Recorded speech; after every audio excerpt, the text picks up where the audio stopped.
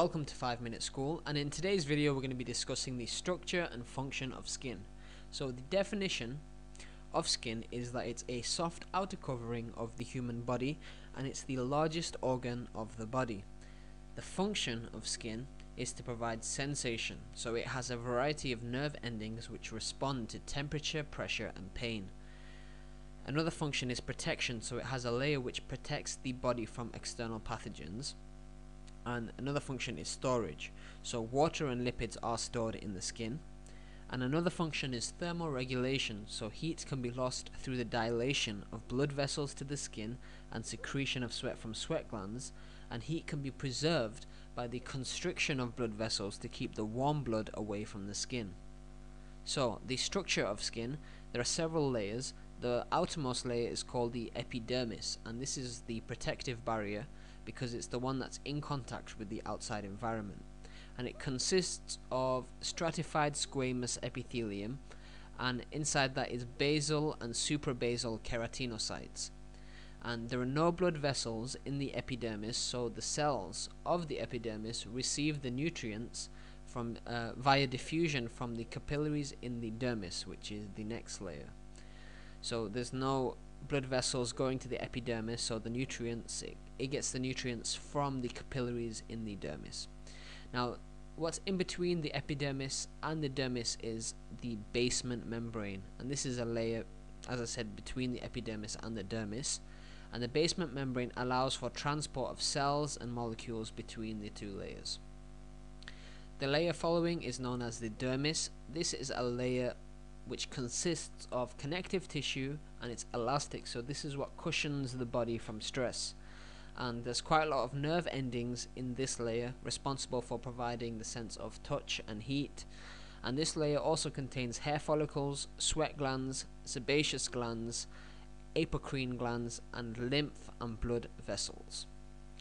The layer following on from the dermis isn't technically part of the skin, but it is below the dermis, and it attaches the skin to the underlying bone and muscle.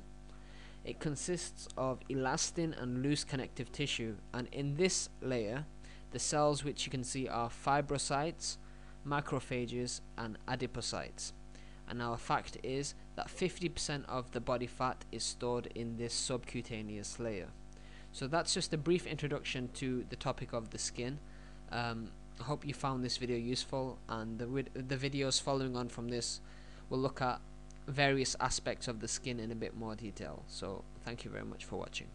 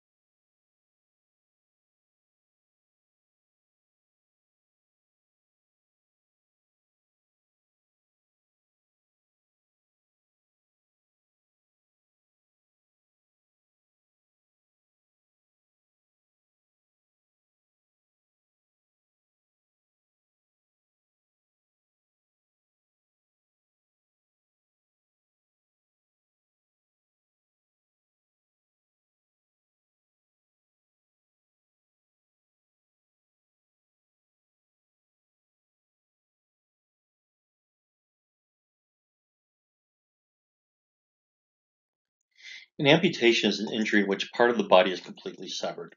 Most commonly, we would see amputations of fingers, but we can also see amputations of limbs to varying degrees. Keep in mind that when the amputated part is severed away, the distal blood vessels on the still connected part will constrict, clotting will begin, and you'd be surprised at the little amount of bleeding that we see in these. Again, they respond very good to direct pressure and elevation, and in the extreme cases, using a tourniquet, making sure the tourniquet is tight. Now, penetrating wounds, you have to be considered that these can pierce the body, causing damage to the structures within the body. And keep in mind the direction or the angle of the penetration. So, you have to think outside of just bullets and knives. People are penetrated, have penetrating wounds from all types of things, tree limbs, nail guns. So you have to consider the angle and keep in mind that rarely is any of this stuff clean that they're being stabbed or they have a puncture wound from and can lead to infection. That's something that you want to keep in mind. Stabbings and shootings can often result in multiple penetrating injuries. We want to assess the patient carefully and identify all the wounds. Keep in mind, multiple stab wounds, multiple areas.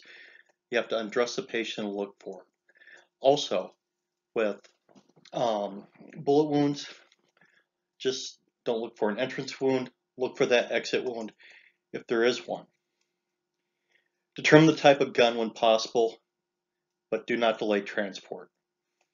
Keep in mind, lower velocity handguns like 22s, the bullet can actually go inside and bounce around, causing a lot of damage. 32s, though we don't see those very much anymore. In the past, when we did see them, the bullet would actually go in and break up, causing a lot of damage.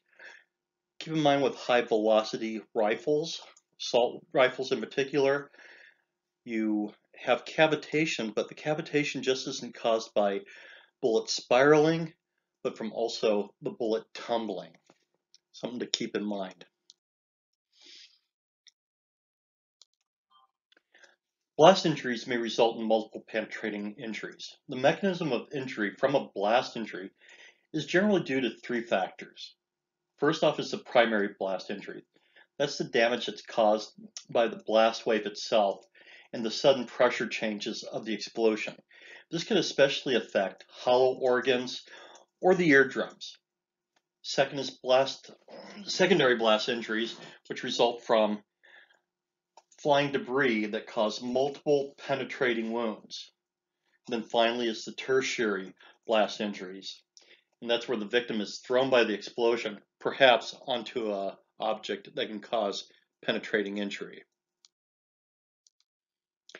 There is no specific care for small contusions, but extensive injuries can lead to hypovolemic shock.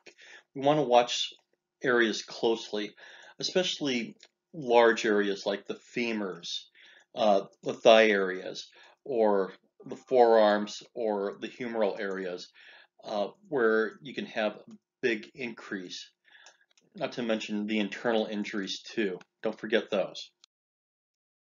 And when we talk about the treatment of soft tissue injuries, some of you who have been athletes or have participated in a sports medicine program in high school may be familiar with the Rice's mnemonic.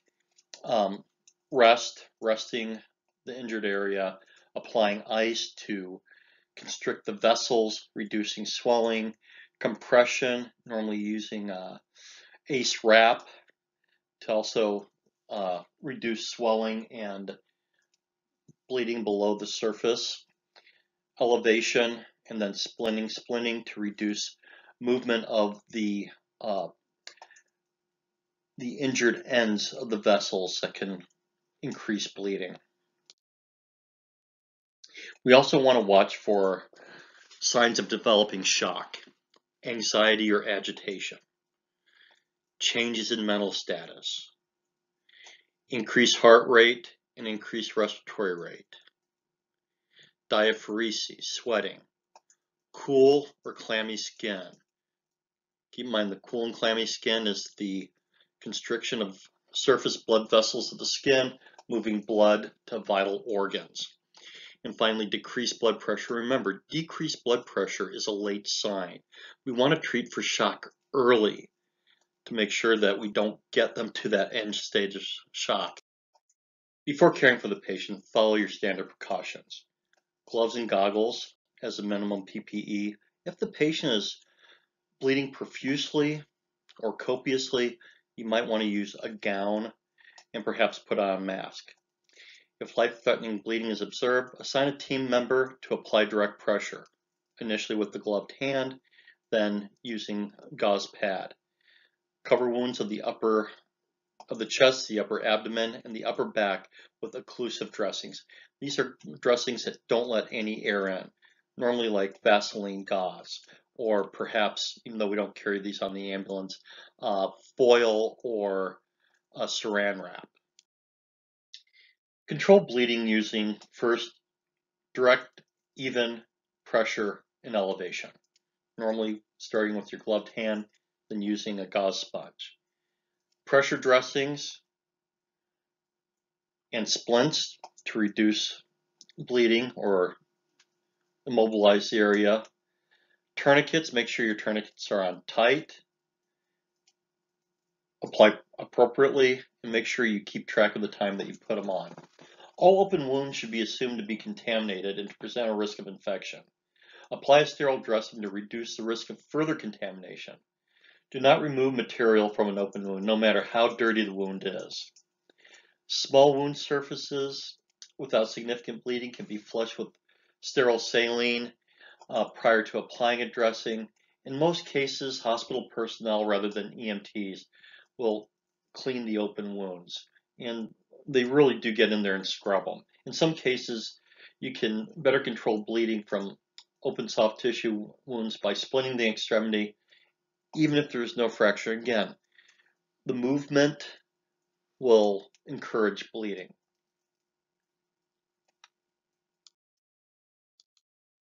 When dealing with open abdominal wounds, an open wound in the abdominal cavity may expose internal organs. In evisceration, the organs protrude through the wound. Cover the wound with sterile gauze moistened with sterile saline solution. Secure the gauze with an occlusive dressing, and then keep the organs moist and warm. Most patients with abdominal wounds require immediate transport to a trauma center.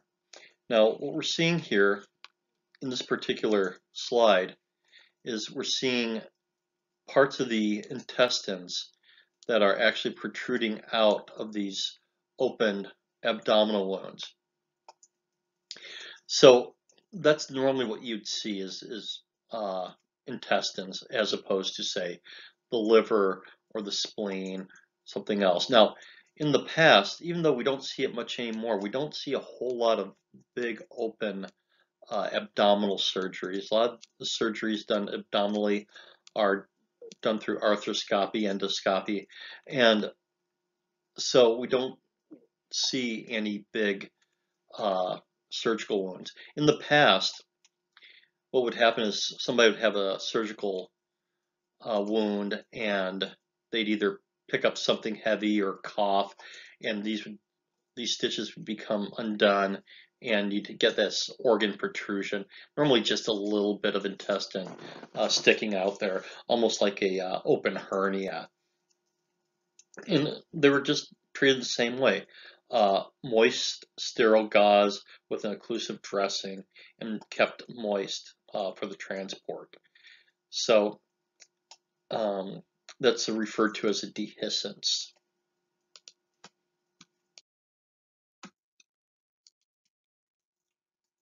With impaled objects, we normally just want to Make sure that they're stabilized in place with bulky dressing.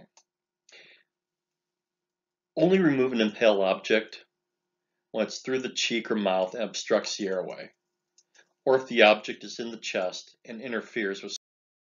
Open neck injuries can be life-threatening. If the veins of the neck are open to the environment, they may suck in air.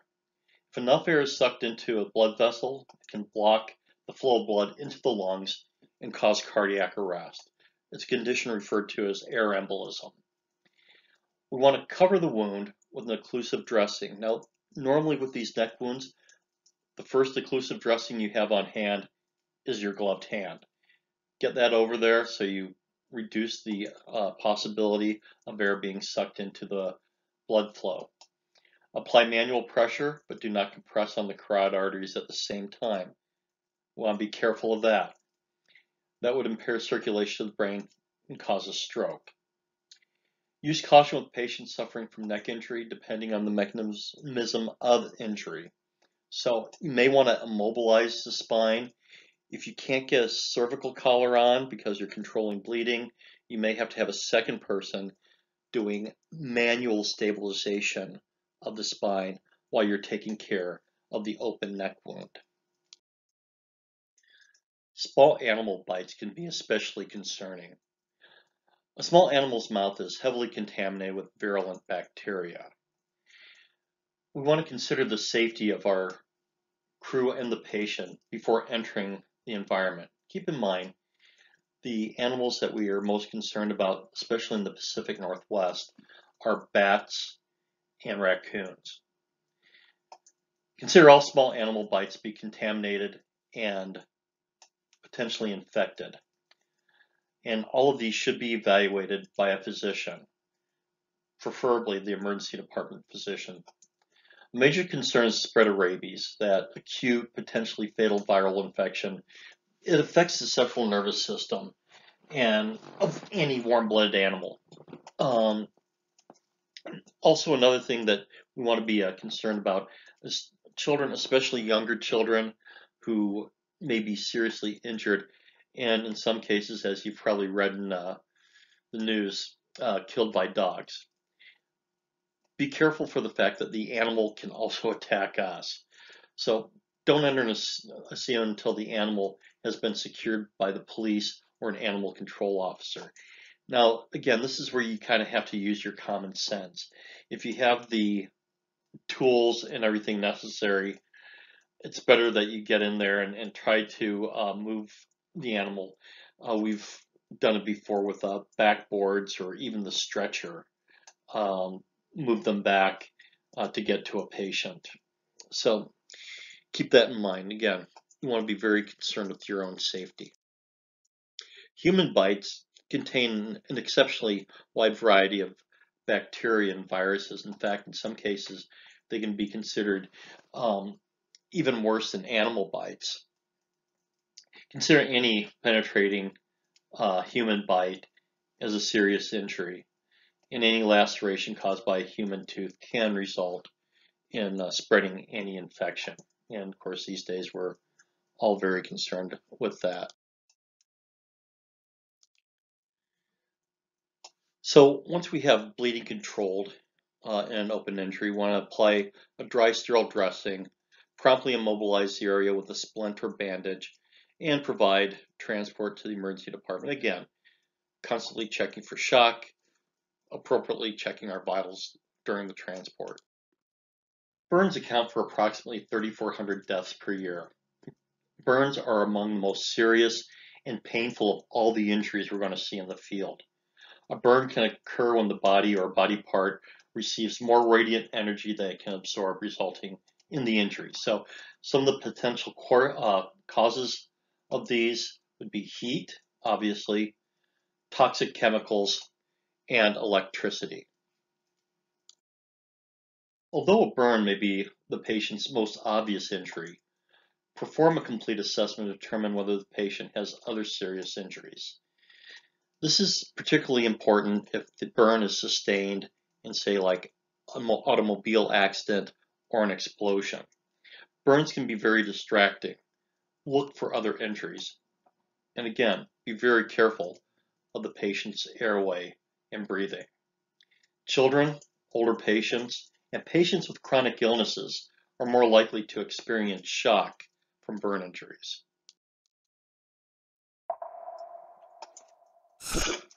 Learning medicine is hard work. Osmosis makes it easy. It takes your lectures and notes to create a personalized study plan with exclusive videos, practice questions, and flashcards, and so much more. Try it free today.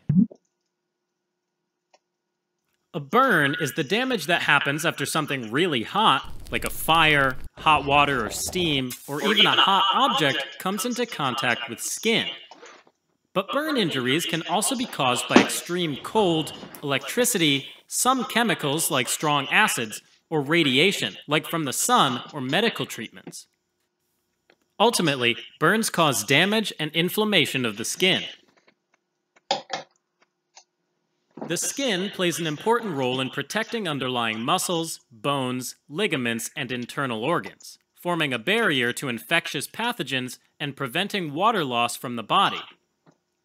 Now, the skin is divided into 3 layers: the epidermis, dermis, and hypodermis. The epidermis forms the thin outermost layer of skin, and it's made up of several layers of keratinocytes, which make and secrete glycolipids, which help to prevent water from easily seeping into and out of the body. Underneath the epidermis is the thicker dermis layer that contains the nerves and blood vessels. But the dermis is divided into 2 layers, a thin papillary layer just below the epidermis and a deeper reticular layer. The papillary layer contains fibroblasts, which produce a connective tissue protein called collagen. The fibroblasts are arranged in finger-like projections called papillae, each of which contains blood vessels and nerve endings. Nerve endings found in this layer sense pain and fine touch, which allows you to feel something like a feather touching your arm. The reticular layer of the dermis is even thicker than the papillary layer. The collagen in the reticular layer is packed very tightly together, making it excellent tissue support. In addition, fibroblasts in the reticular layer secrete elastin, which is a stretchy protein that gives skin its flexibility. The reticular layer also contains the skin's accessory structures like oil and sweat glands, hair follicles, lymphatic vessels, and nerves, and all of the blood vessels that serve these tissues. A type of nerve ending found here detects pressure or vibration, which allows you to feel someone grabbing your arm. Finally, just below the reticular layer is the hypodermis. It's made of fat and connective tissue that insulates and pads the deeper tissue, and anchors the skin to the underlying muscle. When the skin is burned, it damages cells and the proteins within them, and the number of skin layers affected determines the burn degree. So, in first-degree burns, also called superficial burns, the burn only affects the epidermis. In second-degree burns, the burn affects the epidermis and the dermis. If only the papillary layer is burned, it's considered a second-degree superficial partial thickness burn. But if the burn reaches the deeper reticular layer but doesn't extend through the entire layer, then it's considered a second-degree deep partial thickness burn. In third-degree burns, also called full-thickness burns, the entire epidermis and dermis are affected. And finally, fourth-degree burns extend into the hypodermis. When a skin layer is affected, it means that the skin can't function effectively, and common complications are infections, especially from Pseudomonas aeruginosa, and water loss through the damaged skin. As burns heal, macrophages move into the tissue to remove dead cells, and fibroblasts create new collagen to heal the damaged skin. The more extensive the area with new collagen, the more extensive the scar. So, scars are common in second-degree deep partial thickness burns and third and fourth-degree burns. Symptoms of a burn depend on the degree of the burn. In first degree, the affected area becomes red, dry, and painful. These areas also tend to blanch, turning white as blood flow is restricted with compression. Second-degree superficial partial thickness burns can be red with clear blisters, wet as if they're weeping, and are even more painful than first-degree burns, but still blanch. A second-degree deep partial thickness burn may vary in color from yellow or white to red, have blisters, and can be wet or dry. Because of damage to blood vessels and nerve endings, burns of this degree may not blanch, and there may only be pain due to pressure because of nerve damage. A third-degree burn can appear waxy white to leathery gray or black, and dry. Again, blanching doesn't occur, and the pain may only feel like deep pressure. In other words, they can be relatively painless. Additionally, the elastin damage causes the burn to be stiff or inelastic.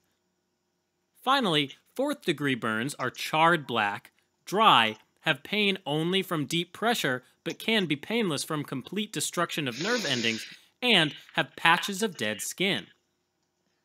Having said that, the margins of all burns often have lots of damaged nerve endings, and that can be painful. The diagnosis of a burn is often based on the burn's appearance and the amount or type of pain. But sometimes tissue biopsies are obtained to accurately determine which layers are affected. In adults, the severity of burns is calculated using the rule of nines. The rule of nines evaluates several distinct sections of the body's total surface area for the presence and degree of burns.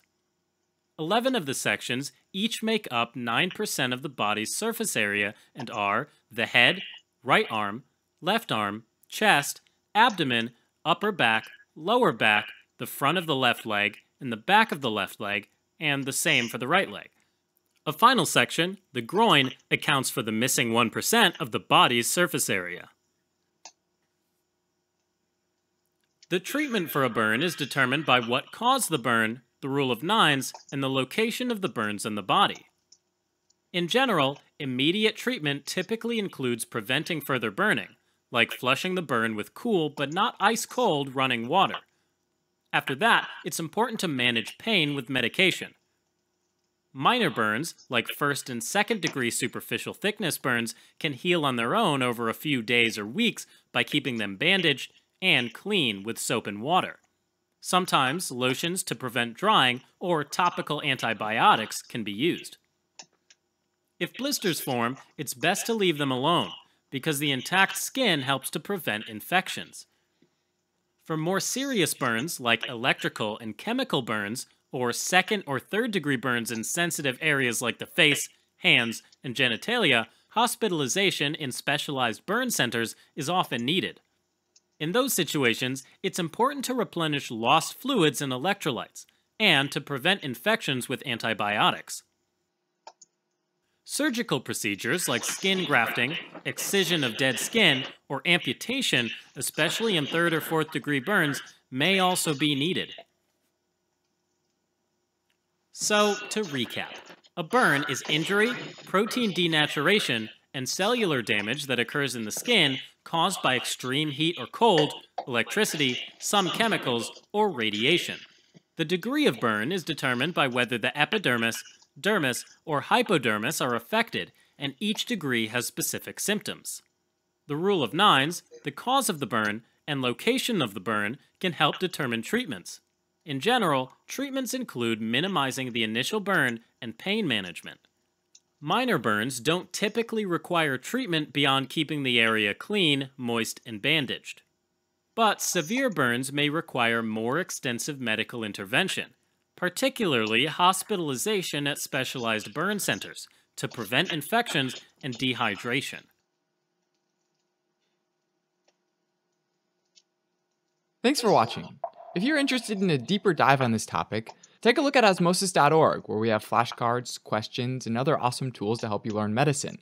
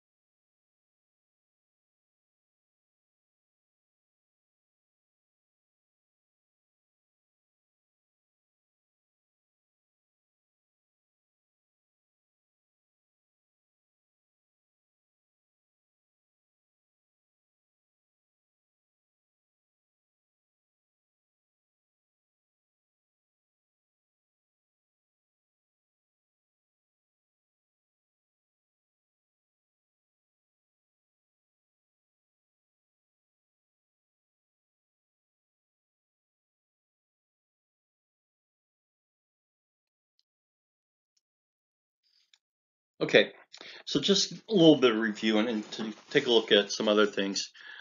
When we look at the rule of nines, keep in mind that this changes when we have children, and it's a little bit different, and it's worth noting.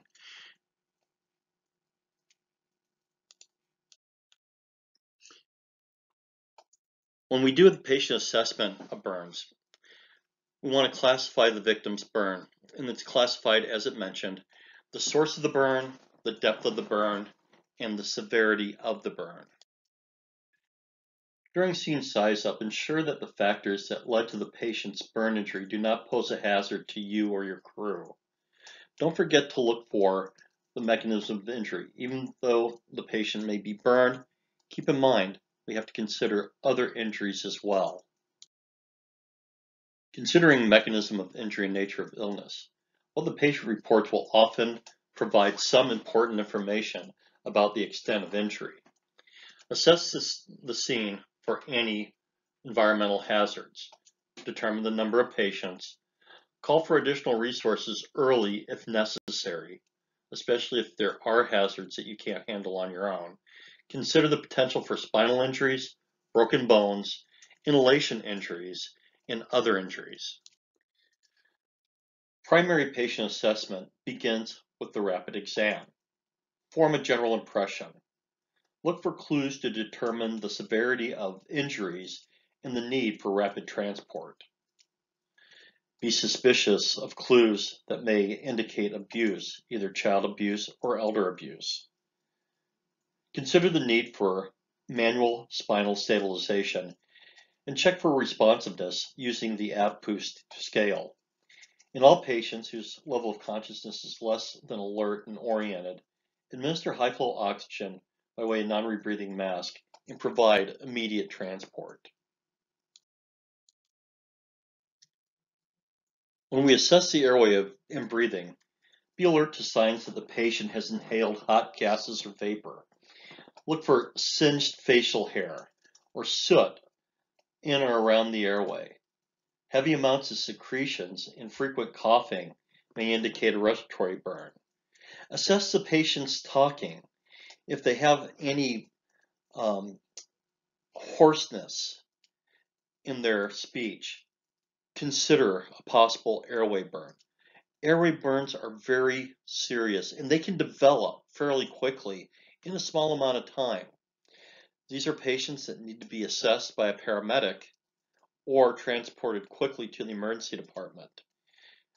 Airways can close up due to burns, and it's best to have the most qualified people able to make respiratory and ventilatory assistance with endotracheal intubation or even cricothyrotomy. You want to control significant bleeding, control obvious life-threatening external hemorrhage before airway and breathing, and assess for shock. Shock frequently develops in burn patients. Consider transport of the patient rapidly who has an airway or breathing problem. Any significant burn injuries, any significant external bleeding, signs and symptoms of internal bleeding, and consider consulting ALS providers early in the call progression. When taking a patient history, investigate the chief complaint. Be alert for signs or symptoms of other injuries due to the mechanism of injury. If the patient was burned in a confined space, always suspect an inhalation injury. When burns result from explosive forces, be alert to other internal injuries and fractures. Obtain a medical history and be alert for injury-specific signs and symptoms and pertinent negatives. Keep in mind, patients who are elderly or anyone with underlying conditions can be especially susceptible to burn injury. Along with your sample history, ask about whether they have difficulty breathing, any difficulty swallowing, which would be an indication of upper airway burn, or if they're having any pain. Listen for hoarseness in the patient's voice. Also watch for carbaceous sputum, meaning any sputum that has any black or smoky stuff in it. Check whether the patient has an emergency medical identification device.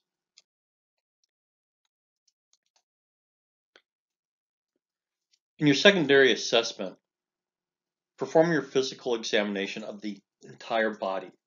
Assess the patient head to toe, looking for decap BTLS. Don't forget to roll the patient to the side and examine the back. Make a rough estimate using the rule of nines for the extent of the burned area. Determine which classification of burns the victim has sustained. Determine the severity of the burns. Package the patient for transport based on your findings. Make sure you get an accurate set of vital signs. Obtaining vital signs early will help you determine any changes en route. Monitoring oxygen saturation is very important on these patients, especially ones that you suspect may have airway injuries. And especially if the patient has been in a confined space, make sure that you watch, if you can, their carbon monoxide using a carbon monoxide monitor. A lot of the ALS monitoring devices, the LifePak 12, LifePak 15, and the Zoll monitors all have carbon monoxide monitoring on them. On the reassessment of your burn patient, reassess and evaluate interventions and treatment. Provide the hospital personnel with a description of how the burn occurred. Describe the extent of the burns, the amount of the surface area, again, using your rule of nines, the depth of burn, whether it's superficial or full thickness, the location of the burn, and if special areas are involved, they should be specially mentioned and documented. A steam burn can produce a topical scald burn. Minor steam burns are common when microwaving food covered with plastic wrap. A flash burn is produced by an explosion, which may briefly expose a person to very intense heat, such as lightning strikes cause flash burns.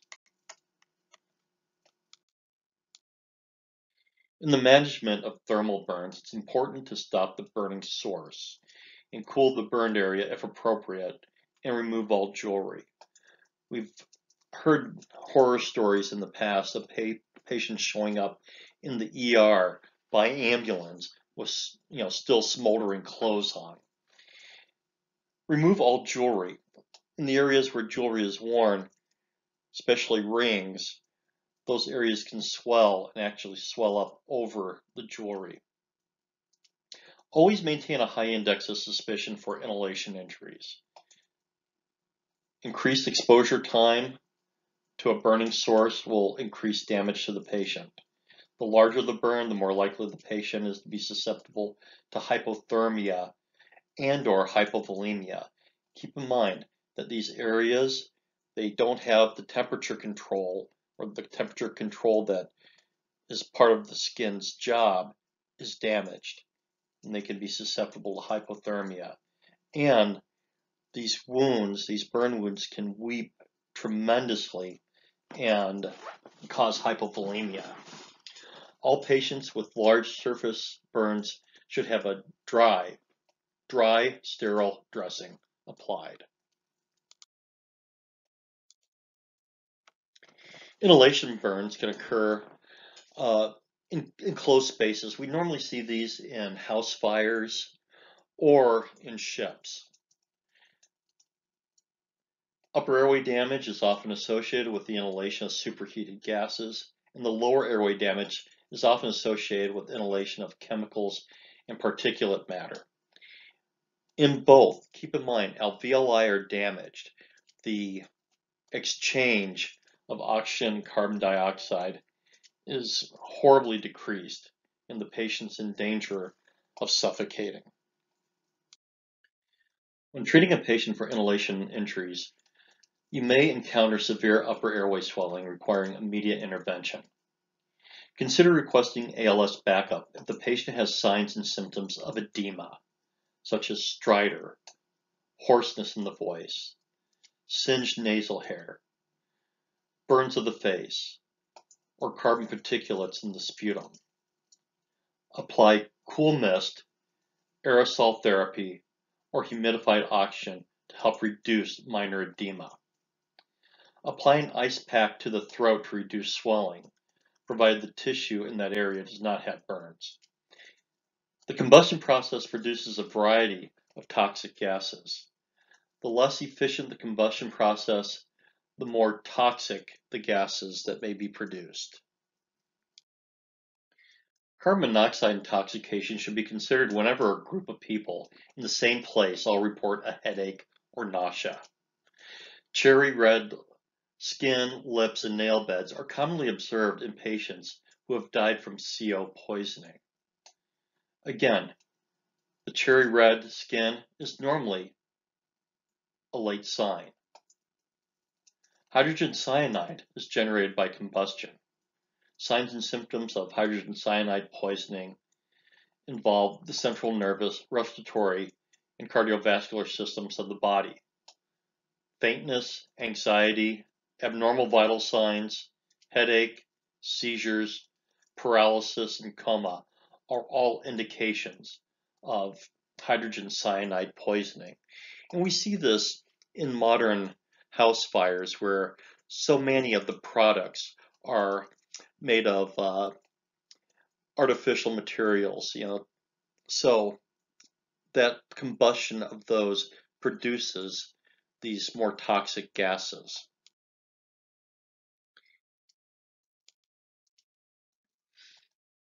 In the management of inhalation burns, first ensure your own safety and the safety of your coworkers.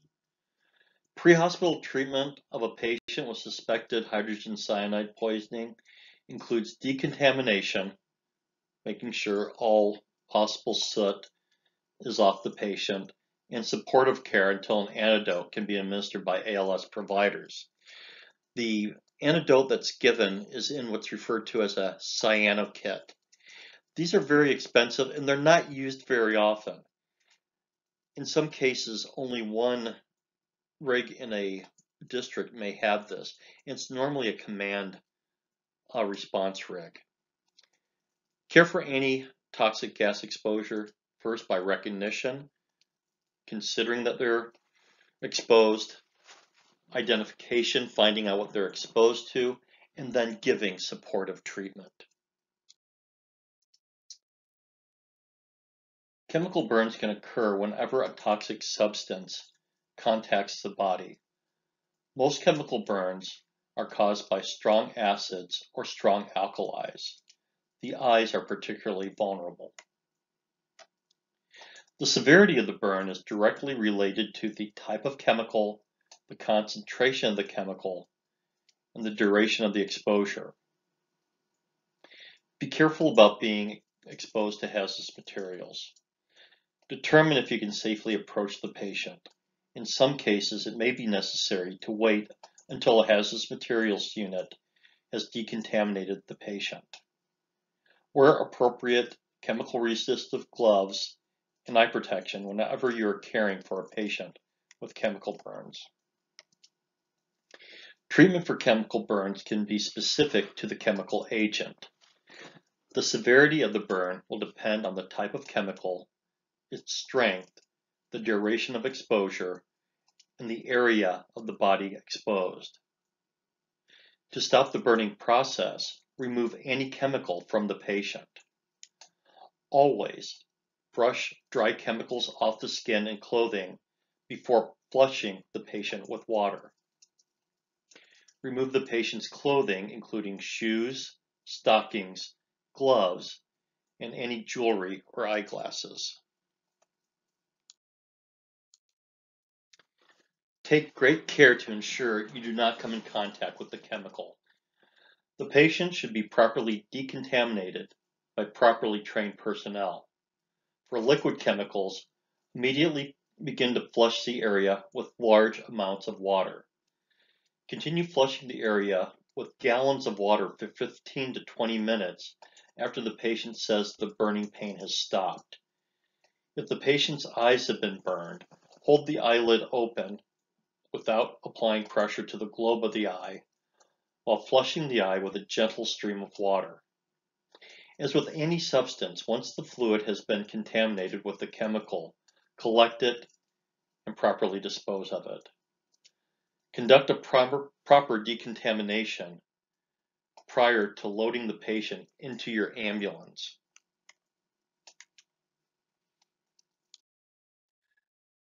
Electrical burns may result from contact with high or low voltage electricity. High voltage burns may occur when utility workers make direct contact with power lines. Ordinary household current can cause severe burns and cardiac arrhythmias. For electricity to flow, there must be a complete circuit between the electrical source and the ground. An insulator is any substance that prevents the circuit from being completed. A conductor is any substance that allows a current to flow through it. The human body is a very good conductor. Electrical burns occur when the body or part of it completes a circuit connecting a power source to the ground. The type of current, magnitude of current, and voltage influence the seriousness of electrical burns. Your safety is particularly important when you're called to the scene of an emergency involving electricity. An electrical burn injury appears when the electricity enters and exits the body. Two dangers specifically associated with electrical burns: the amount of deep tissue injury and cardiac or respiratory arrest from the electrical shock. Keep in mind that as the electricity enters the body, it flows along conduction and least path of resistance. So bones and vessels are where the electrical path would go through. Keep in mind, if the hand touches the electrical source, it goes up through the foot, you're going to have all the damage between the hand and the foot, which can also involve core vital organs that could be damaged from the electrical shock and be burned on the inside. Electrical current can cross the chest and cause cardiac arrest or arrhythmias. If indicated, begin CPR on the patient and apply the AED.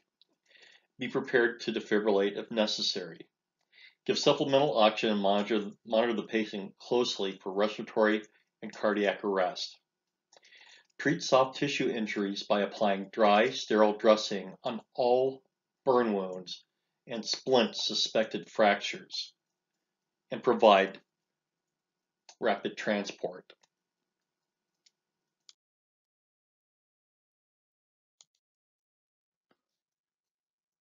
Acute radiation exposure has become more than a theoretical issue because the use of radioactive materials has increased in industry and medicine. Potential threats include incidents related to the use and transportation of radioactive isotopes and intentionally released radioactivity in terrorist attacks. First, determine if there has been any radiation exposure, and then attempt to determine whether ongoing exposure exists. There are three types of ionizing radiation: alpha particles, beta particles, and gamma particles. Alpha particles have little penetration energy and are easily stopped by the skin. Beta particles have greater penetrating power and can travel much further in air than alpha particles. Beta particles can penetrate the skin but can be blocked by simple protective clothing designed for this purpose. Bunker gear, firefighter's bunker gear, is effective against beta particles. Gamma radiation is directly proportionate to wavelength in its threat. Gamma radiation tends to be very penetrating and easily passes through the body and solid materials. Most ionizing radiation accidents involve gamma radiation, or X-rays. People who have sustained a radiation exposure generally do not pose a risk to others. However, particularly in accidents involving explosions, patients may be contaminated. When we manage these patients, make sure you stay a safe distance and wait for a hazmat team to decontaminate the patient before initiating care. Most contaminants can be removed by simply removing the patient's clothes. Make sure you call for additional resources. Once there's no threat to you, you can treat the ABCs, treat the patient for any burns or trauma, irrigate wounds, and notify the emergency department. Identify the radioactive source and the length of the patient's exposure to it. Limit your duration of exposure, increase your distance from the source, and attempt to place shielding between yourself and any sources of gamma radiation.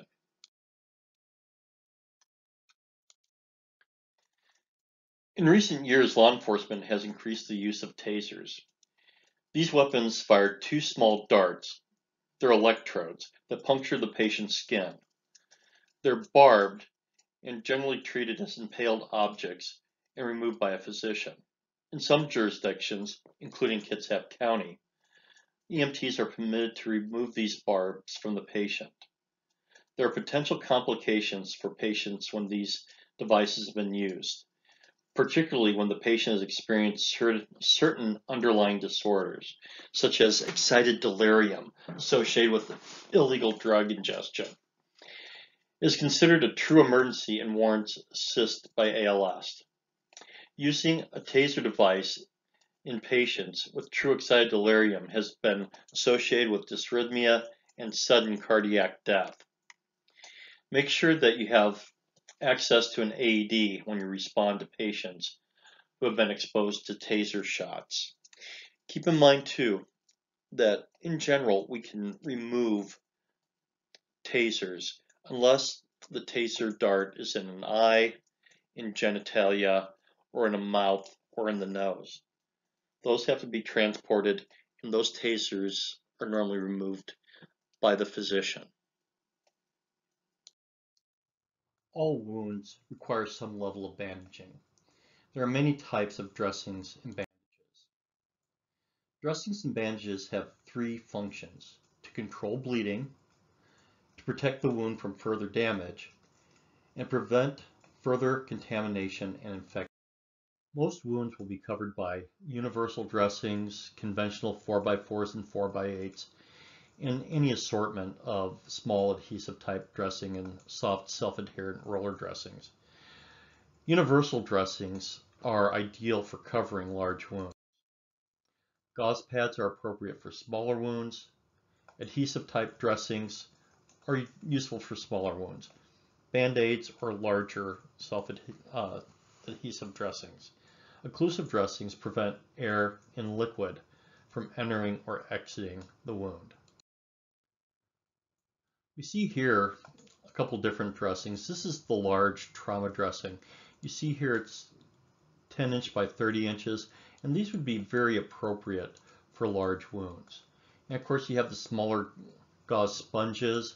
They come in sizes 2x2, 4x4 that you can use for smaller wounds or to apply direct pressure to stop bleeding. This is the occlusive dressing. This is the Vaseline gauze or petroleum gauze that we talked about earlier. And this prevents air from going through. So keep in mind that any open wounds, especially in the chest or the abdomen, may require an occlusive dressing. To keep dressings in place during transport, you can use soft roller bandages, rolls of gauze, triangular bandages, or more commonly adhesive tape. Keep in mind that these are normally looked at as soon as you get in the ER. A self-adherent soft roller bandage are easiest to use. Adhesive tape can hold the smaller dressings into place, And don't use elastic bandages to secure dressings. That's ACE bandages in particular. If a wound continues to bleed despite the use of direct pressure, quickly proceed to use a tourniquet. Well, this concludes the lecture on soft tissue injuries, and I look forward to talking to you all in class.